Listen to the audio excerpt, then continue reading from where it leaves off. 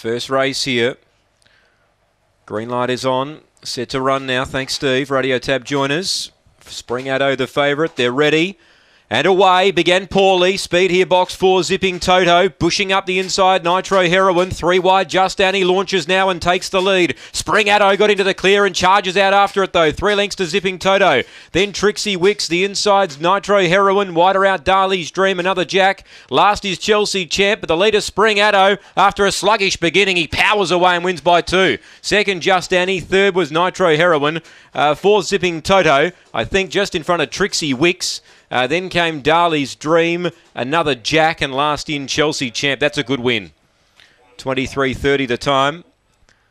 He was slow to move, but when he let rip down the back, he raced away. Number 1, Spring Addo. 1.5 the winning margin. 5 is second, Just Annie. And 3 gets third, Nitro Heroine, making late ground to finish in that position. 4 gets fourth, Zipping Toto. So 1, 5, 3 and 4.